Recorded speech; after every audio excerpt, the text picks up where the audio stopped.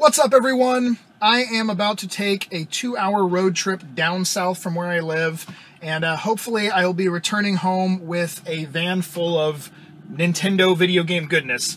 About a week or so ago, I was contacted by a friend who lives down in that area, about 2 hours south from where I live, and he said that he's thinking about getting rid of his collection, or at least a really big portion of it, and he collected pretty much nothing but Nintendo from original to Nintendo Switch.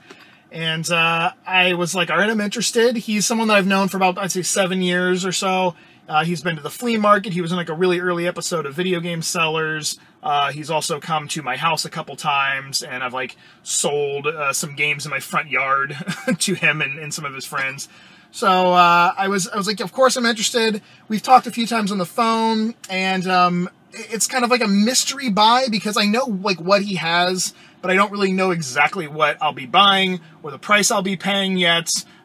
We're pretty confident that we can work something out between the two of us, and hopefully I'll be able to pick up some things also that I need for my collection, like some boxes and manuals. But it's a gray, cloudy, rainy day, and I'm by myself in the van. Katie had to do some work stuff, so she couldn't come along on this trip, but I'm going to drive safe and not speed, and I'll get there hopefully before it gets dark. And then, you know, when I'm there, I'm going to film as much as I can, and I'm pretty sure he doesn't mind being on camera. So let this adventure begin. So I made it. 2 hours, actually like an hour and 50 minutes. This is Matt. Hi, everybody. You might recognize him. Do you remember what episode it was?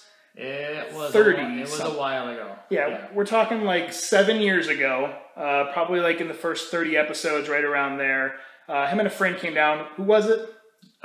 John goes by Flying Dutchman. The Flying Dutchman. I gotta remember that name now.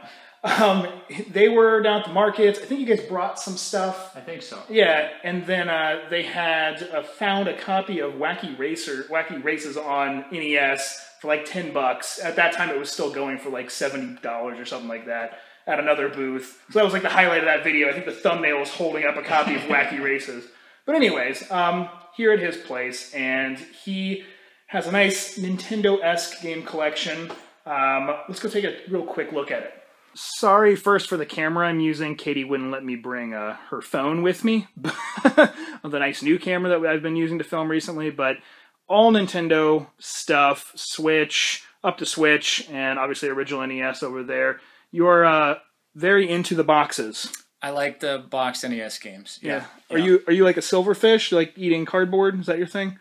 Those fuckers, they find their way up here. I don't even know how. They do. They absolutely love it. But yeah, there's some really nice things in here, and there's a bunch of stuff over here. He's going for the Amiibo set of exactly the battle screen. Yeah, so I'm going for the full Smash Brothers set of Amiibos so I can recreate the character select screen. Yeah, so he's getting there. It's almost there. They're piecing it together right now. So I did pick up a few things. I don't even know where to begin. This is literally something I did not think I was leaving here with. I knew he had it, but somehow I'm leaving with a, not just an NES test station, but its little companion brother here, a SNES test station with a test cart in there. So that is something I never thought I would have come across, anything like that.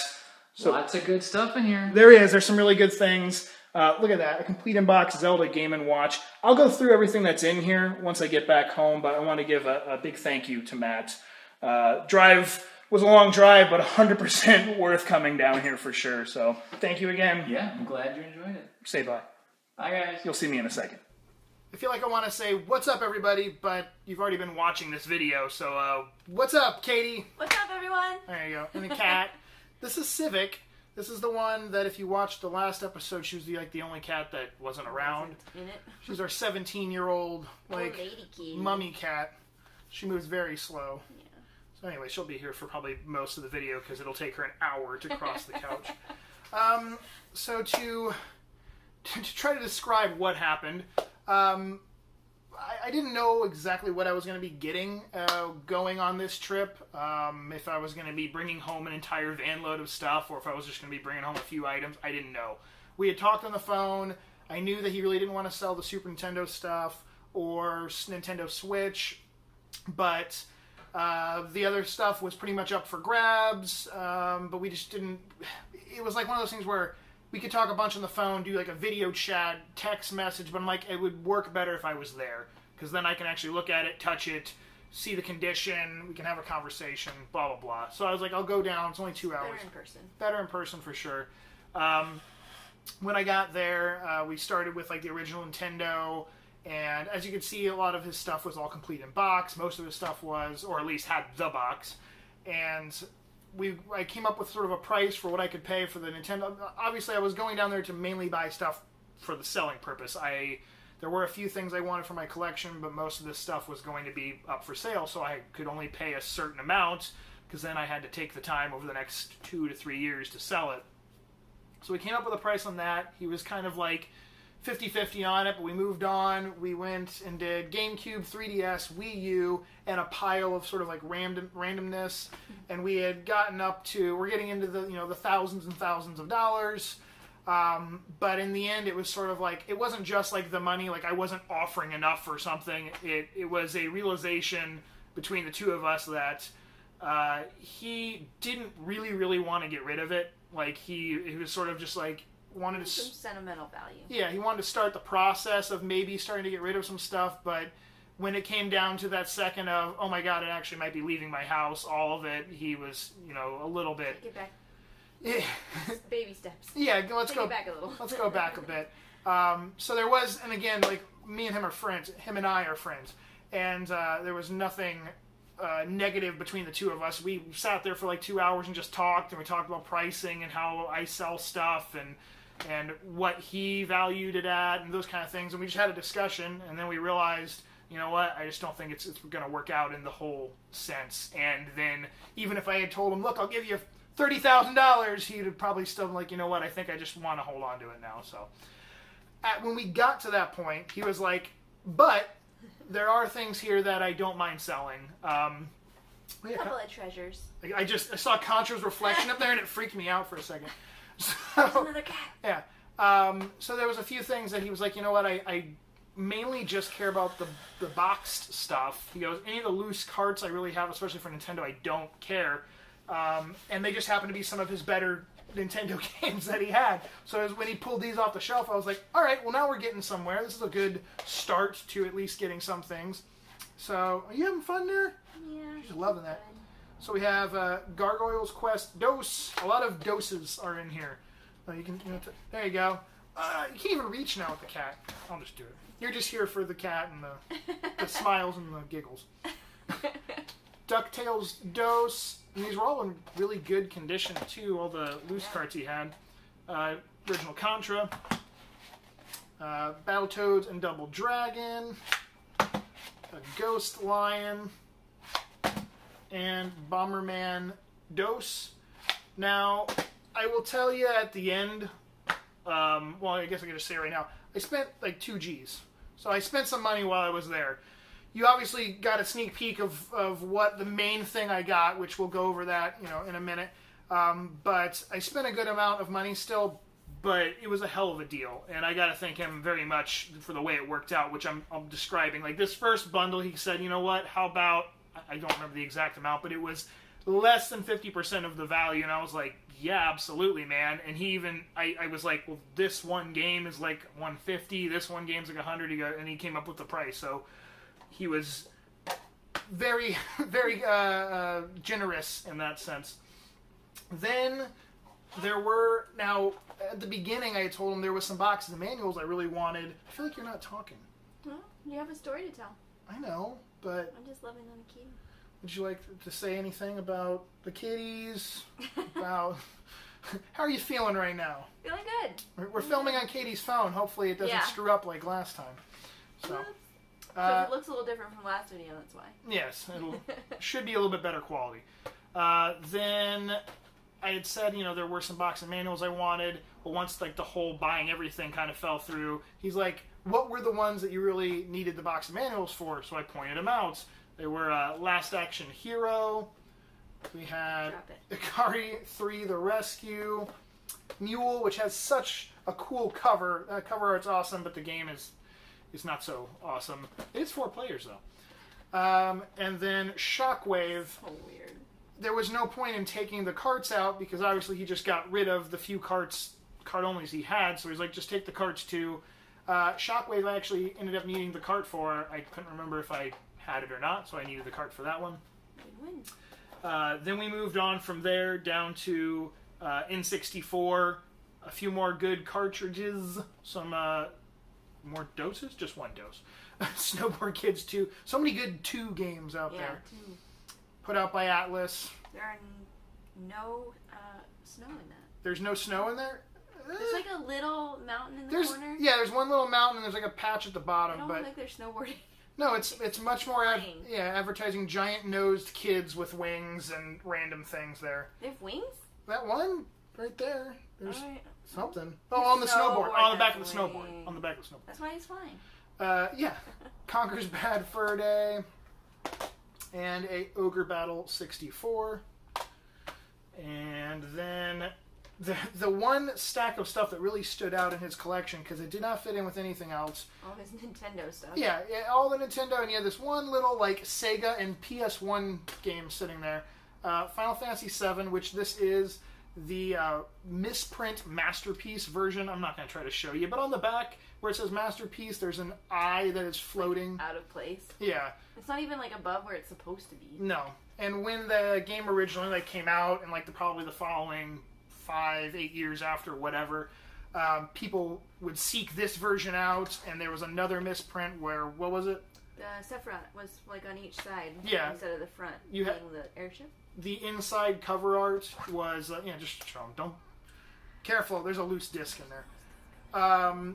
Where Aerith, or Ares is in there, the other misprint is another Sephiroth with the fire in the background, which she'll get to the other side and show you that picture also.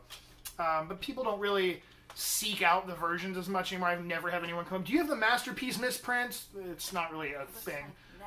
Like that over here. That image was double. I've had that one time before also. So anyways. I remember it. Then he had the Phantasy Star collection from 1 to 4.